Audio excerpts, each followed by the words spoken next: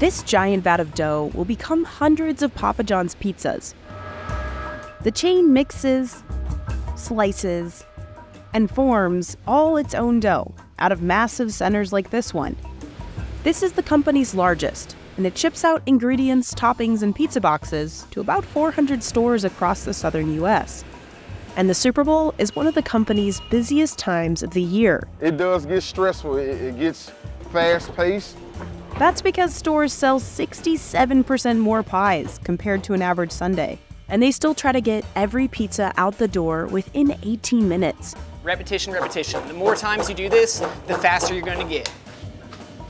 The company even has a test kitchen that's developed machines to speed up pizza making. 13 seconds when you're talking about 1,000 pizzas saves a long time. We went behind the scenes with Papa John's 6 days before the Super Bowl to see how the chain slings out pizzas in a time crunch.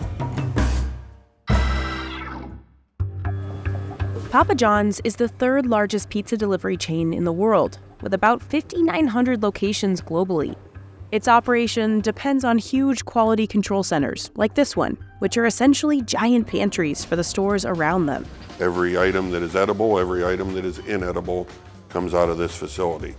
Making dough used to be more manual, but in 2017, the company opened this facility with machines to make dough quicker and more consistently. This one can mix 2,500 pounds of dough in 10 minutes. This divider can cut 200 dough balls per minute, 50 more than an older center could do. A conveyor belt quickly shapes them into a ball. Then they go through proofing and another rounding process. Then for the first time, workers touch the dough, rolling and placing it on a conveyor belt by hand. Robots take over again, organizing them onto trays so they won't stick together when they puff up. And the robots are much more consistent. With less variance, you have less defects. And we just cruise, literally cruise. The factory starts to pump out more dough in the 5 days leading up to the Super Bowl, making 17,000 trays a day instead of the usual 12,000.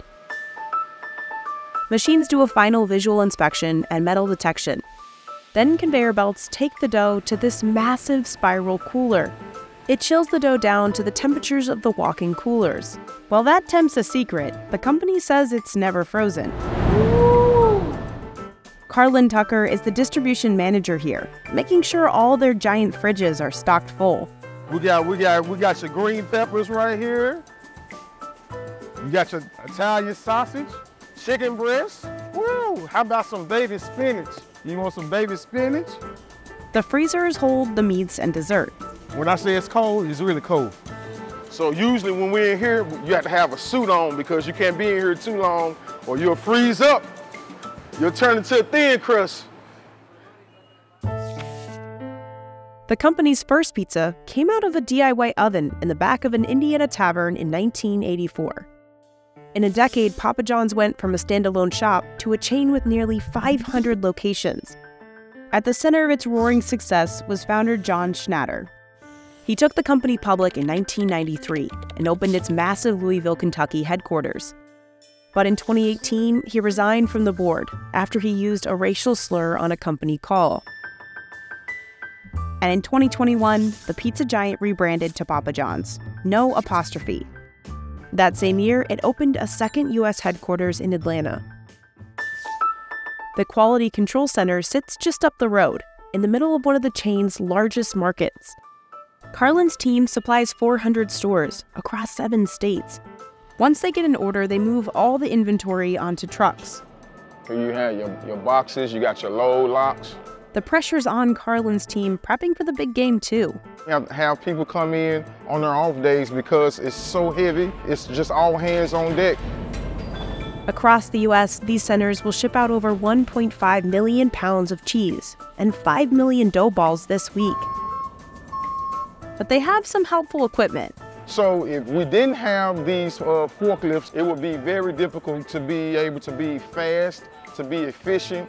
We would definitely be working 15, 16, 17, maybe even 20 hours. So it gives us an opportunity to be faster, to be more efficient. While Papa John's automated much of its Atlanta dough center in 2017, it didn't touch the pizza-making process. The stores still made pizza by hand, and it took 2 minutes a pie. But on a big day like the Super Bowl, a pain point emerged. Stretching out the dough took too long. So they brought the problem to the Papa John's test kitchen, also in Atlanta.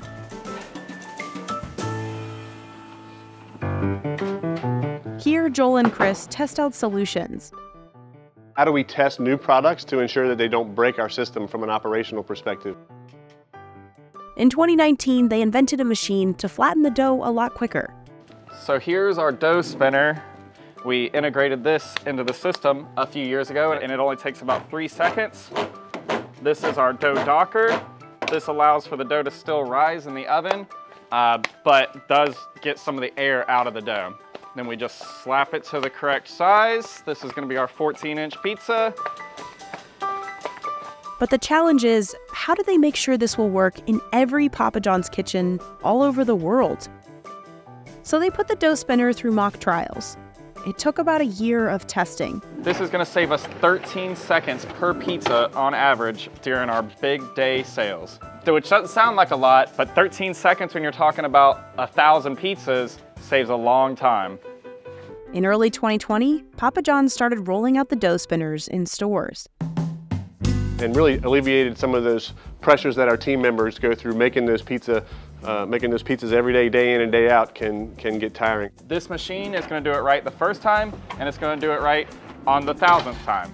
After we got into this and we realized that there was a lot of time savings to be found, we got into our papadilla dough and our Papa Bites. This machine helps thin out the dough and shaves 8 seconds off the papadilla prep time.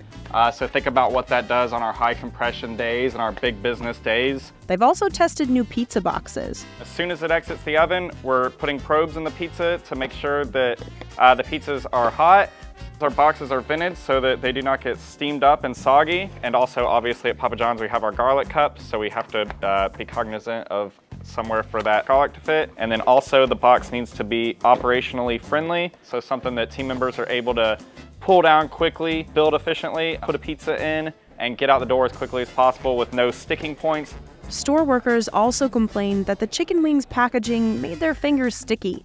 So back in the day, we used to have this as our packaging for wings. And as you can see, it's not necessarily the greatest in visual, and it doesn't retain that heat that we look for. So we took a step back and we just came up with this design. Our team members can grab our wings out of the oven, dump them directly into this new package, squirt some sauce on it. Another key feature is we added a special place for this dip cup. Once it's in there, give it a quick shake. Now, the dough spinner has made its way into 75% of North American stores. The spinner right here is definitely the best tool in the restaurant for making pizzas. This takes us from a 2-minute make time to about a 60-second make time. Once a team member stretches the dough and docks it, they layer on the sauce. Fluffing up the cheese helps break up any clumps. Finally, they add on toppings. Fastest pizza I've ever made was a pepperoni pizza, large size, in under 1 minute. Each pie gets a run through the belt oven for about 5 minutes. But even with this new tech, big game days aren't any less stressful. The pieces are so extremely high. We have to put a lot of labor, work in. It's just all hands on deck. I'm going to say yes, pineapple belongs on pizza. Anything sweet belongs on pizza, but of course, we love pineapples.